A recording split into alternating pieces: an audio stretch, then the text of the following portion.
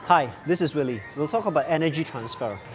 If I'm going to hit this ball straight on, 100% of the energy is going to be transferred over to the ball and the white ball doesn't move much.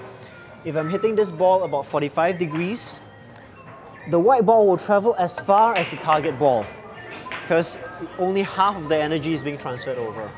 If you're hitting a much more acute angle, like this ball whereby it's almost 90 degrees, there's so little contact that only a little energy will be transferred over this won't move very fast, but the white ball will have to travel a lot further after that. Monkey see, monkey like, monkey do. bananamana.com